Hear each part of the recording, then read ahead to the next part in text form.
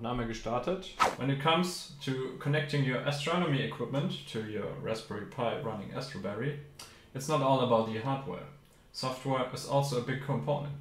And that's why in this video we're talking about file and transfer options to transfer files between your Raspberry Pi and your main command computer that is remotely connected to your Pi.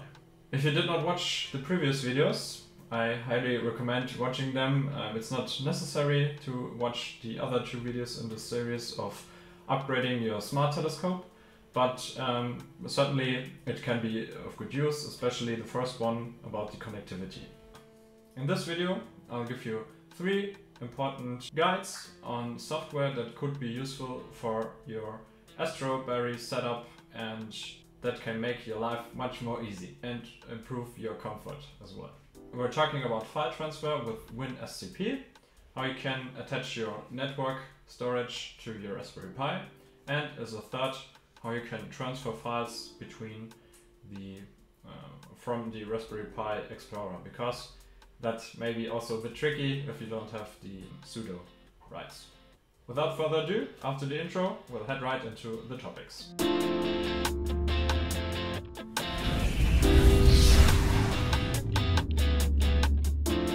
Okay guys, so for the first item on this list, or for the first tool, we're gonna install something that is helpful for transferring files between your controlling laptop, for example, or your full desktop PC, and your Raspberry Pi. So we're gonna do that with the tool called WinSCP. And it's the easiest if you install it via Ninite, which is a super helpful website, by the way, nonetheless.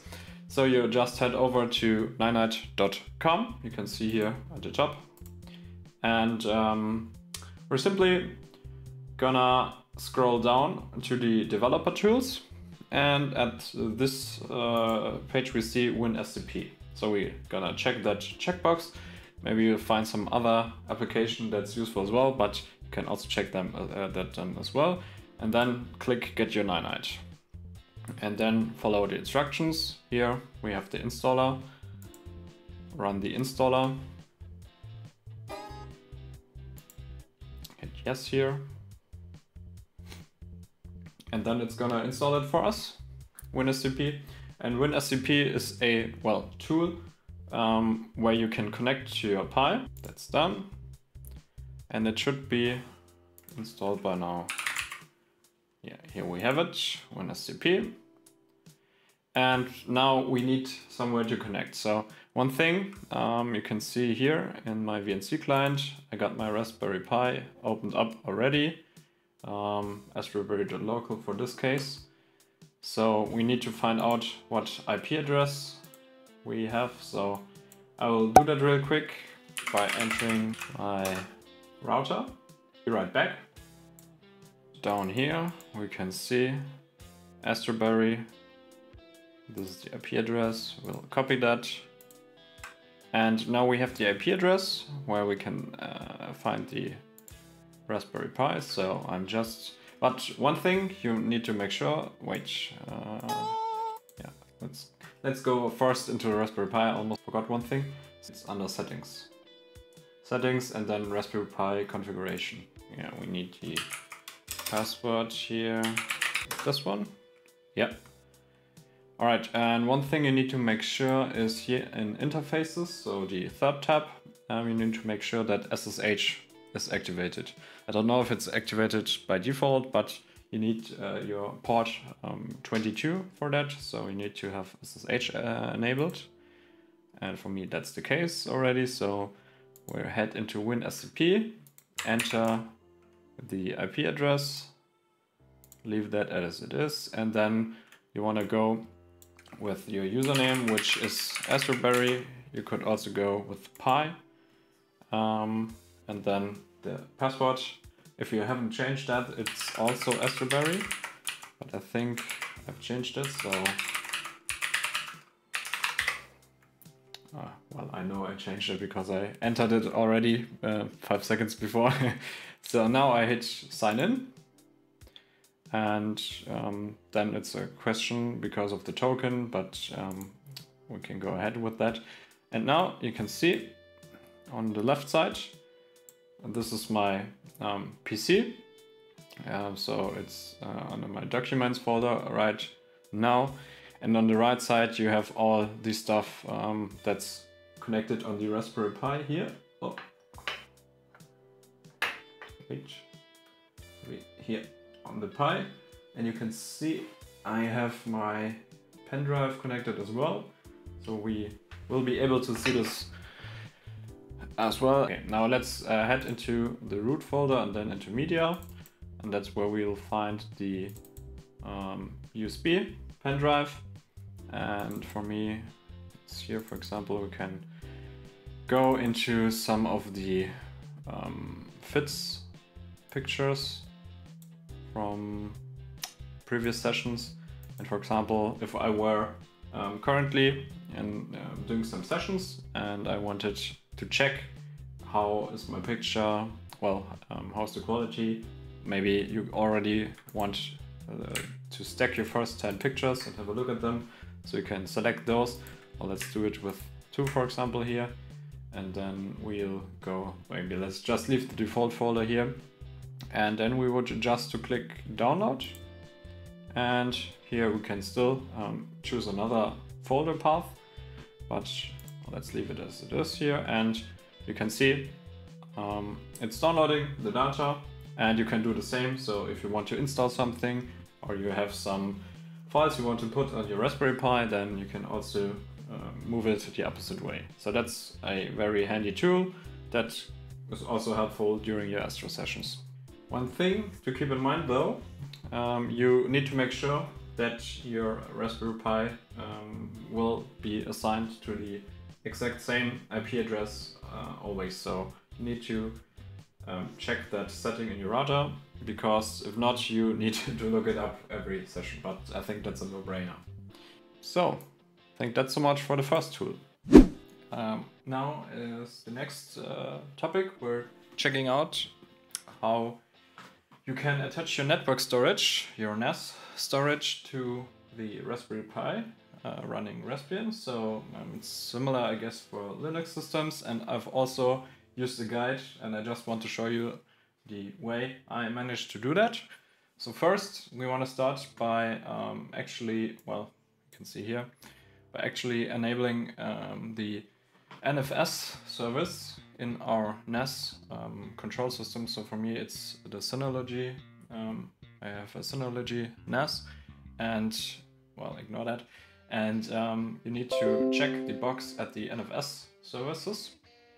If you don't have that, I think Linux systems cannot well, use this data file or the exchange format.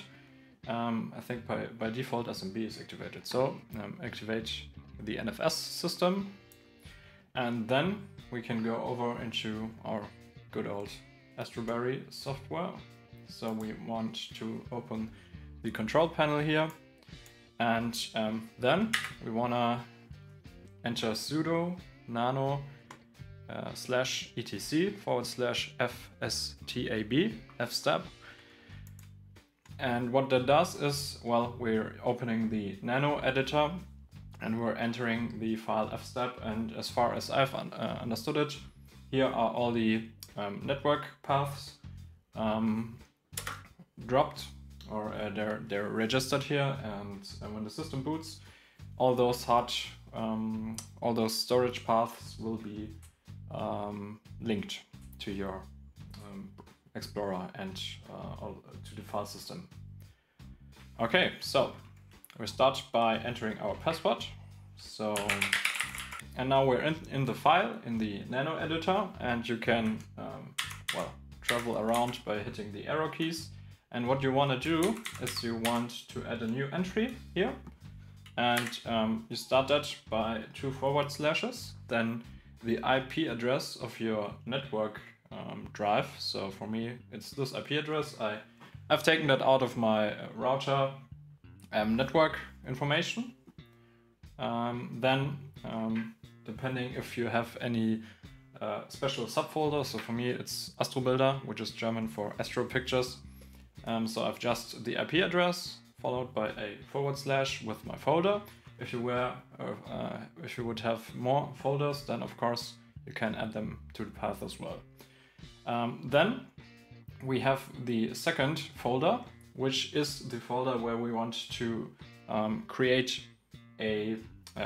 This is the folder that we see at our Raspberry Pi. So how it should be called. And for me, I've created a folder in Media and NAS Astroberry. I can show this to you as well really quick by the path, by the Explorer here, so we don't have to hang around in the command window. So I'm in /media and I have the path NAS_astrobuilder. You can simply create a new folder by right-clicking here. And then you need to make sure that this name is the exact same name as your folder. And then also the path. As for me, it's media. There's no specific reason why I chose that. I just thought, I don't know, because there's also my pen drive. So that's why I've chosen this path. And then you need to enter CIFS, again with a space, then username equals, and then, your username, because I guess your NAS should be secured by a username and password. So for me, I've entered my username, so this is a dummy line here. So enter your username, enter your password. So this will also be plain text, so I won't be writing that here as well. And then I think those are the access rights or read-write, and then user ID and GID, I don't know what that is, but I let that on default here. And if you enter this, make sure that you don't have any typo here, and then you hit Ctrl S, which I won't do now because I have my actual line not stored here. And then it will save the file, and then you can close the editor here completely, the command window I mean. And now what we need to do, either you reboot or you go with this command, sudo mount and then space -a, and again I need to sudo password, and it will mount all the files that are described in the file f-step that we edited just this very second. And now if you go into your Explorer, you will see that same path where I've shown it to you. So here, no, not that one. We need to go to media. Here, see media, and then there's NAS_astrobuilder.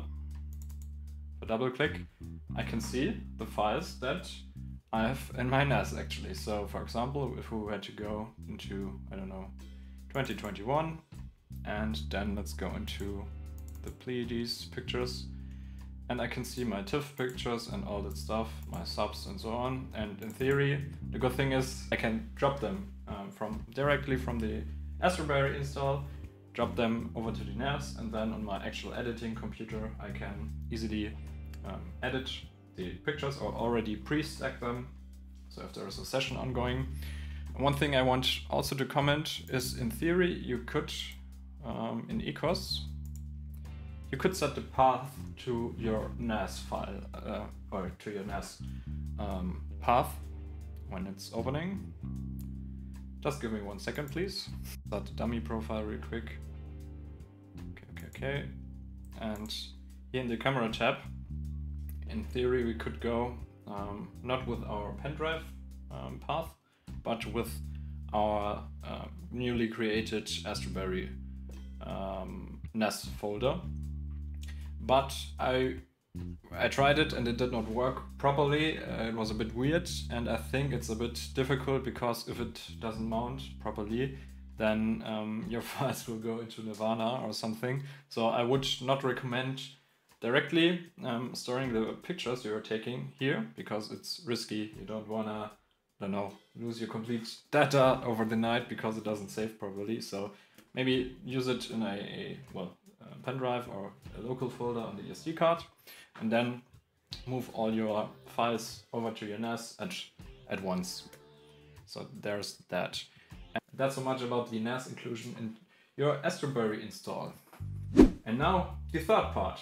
But the third part is actually quite connected to the first two tips, which is how you can move files between folders. And if you're the same like me, the default user created in your Astroberry install is the user Astroberry. So you need to make sure that all the things you install, or if you install additional software, it's not installed in the Pi directory, because there's a second, oh well, it should be the first user actually, Pi, which is the default user for any Raspbian install. And you may run into trouble if you want to store pictures or files being the user Astroberry and you want to store them under the Pi directory or something like that. So you may run into problems, you don't have the right access rights, you can only read them, and for me, oftentimes I wanted to move over some pictures I've taken and it was not possible. And as I'm not like a full Linux pro, I still like the GUI approach and like to transfer files by clicking them and dragging them over. So one thing I want to share with you is the information how you can have a simple little shortcut here as the root file manager. So if I would click this button here, it asks me for my root password, and you see it's for the Astroberry account, so I enter that. And now this Explorer is opened as a root user. Of course you can also damage some stuff, so be careful with copying important files, or rather deleting important files, so don't do that. But if you happen to, you want to copy your pictures you've taken onto your pen drive or into your NAS folders or something like this, and it says, sorry, you do not have the rights for this action, then this is a good approach. Now I'm going to show you how you can well, enable this little shortcut, because that's not a default option here. First off, we're going into here, the shortcut menu, and then we go into settings and I think preferences. Here, main menu editor, I think that's the one. No, that's the correct one, yes. And then you want to go with a new entry on the top right. And then you can call it whatever. I called it, I think, Explorer, root or something, or sudo. Whatever floats your boat. And the important thing here is now, as a command, you need to enter sudo and then PC-man fm. So, and what that does, it's opens you the Explorer as a root user. You could also just hit this into the command file every time, but the shortcut is an elegant way of doing that. And then you can hit OK, and then it's here, you see, and maybe you want to move it up or something, so you can here move up. That's what I did, but you see, root file manager is already ticked here, so I will delete that once again. And that's it. Now you can access your files as a root user. Oh, so the tips are over. Yeah, so you've watched my tips, and thank you for sticking to the end. Hopefully I could teach you one or two things with those tips, and if you did learn something, please be sure to hit the like button. It's highly appreciated. Yeah, that's so much it, and we'll see each other at the next video. Chris out, clear skies.